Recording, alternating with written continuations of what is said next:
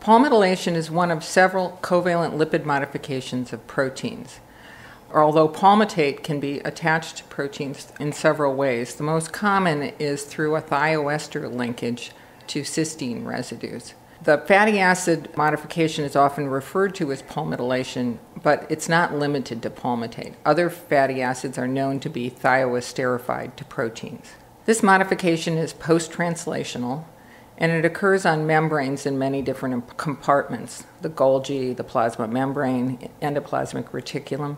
It can be stable or reversible, and it's found on peripheral and integral membrane proteins. Over 400 proteins are modified in mammalian cells, and this is probably an underestimate.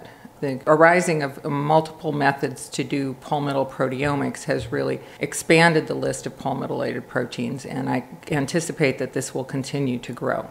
Most proteins on the cytoplasmic face of membranes are palmitoylated by members of a family of enzymes called DHHC proteins, where the DHHC stands for asp, his, cis, which is a 4-amino acid motif that's embedded in a cysteine-rich domain of the protein.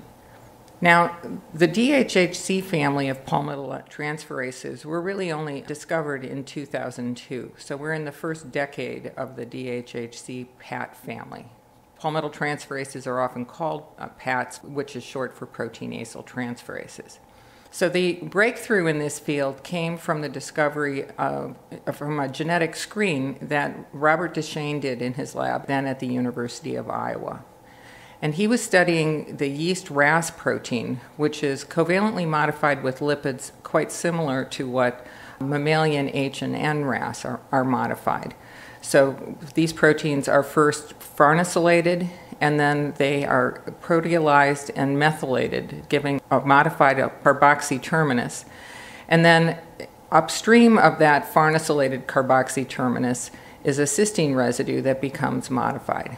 Bob set up a clever genetic screen in which he created an allele of RAS that required palmitoylation for survival of the organism.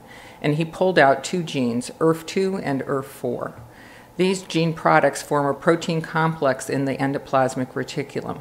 In their absence, RAS palmitoylation is reduced and RAS is mislocalized to intracellular membranes. Working with Bob's lab, my laboratory, we showed that the ERF2-ERF4 complex was able to palmitylase RAS in vitro, and that palmitylation was dependent on the presence of both of the gene products, ERF2 and ERF4, and that mutations within this DHHC domain that was present in ERF2 were required for the PAT activity. So this was an exciting breakthrough in terms of identifying the RAS palmitoyltransferase. In independent work, Nick Davis, then at Wayne State University, showed that another protein with DHHC cysteine-rich domain, AKR1, was capable of palmitoylating substrate yeast casein kinase 2. And what ERF2 and AKR1 had in common was this DHHC cysteine-rich domain, suggesting that it was a palmitoyltransferase domain. Both proteins are integral membrane proteins. One thing that sets them apart is that ERF2 requires a second binding partner protein called ERF4. And interestingly, ERF4 had been identified in a prior screen studying RAS function and was named SHR5, and that protein was linked to RAS palmitylation, but the mechanism was never determined. And that was work that was done by Scott Power's group. So now that we have both the first 2 palmitoyltransferases, and we know the features that define a palmitoyltransferase, integral membrane proteins that harbor a DHHC cysteine-rich domain, it was easy to go into genomic databases and find that there was a large family of enzymes that were present in many eukaryotic organisms. There are 23 DHHC proteins in humans and likely 24 in mice. My laboratory has been very interested in the mechanism of DHHC proteins, and it was known that the DHHC proteins become palmitoylated during the reaction as well as their substrate. So if we incubated DHHC3, a human DHHC protein, with myristylated G-alpha I, we could see that there was incorporation of palmitate into the enzyme in the presence or absence of substrate, as well as incorporation of palmitate into the substrate. If we use the catalytically inactive DHHS mutant, where we change that key cysteine residue to serine, this blocked both autoacylation and the palmitoylation of the substrate, leading to the hypothesis that DHHC proteins use an acyl enzyme intermediate.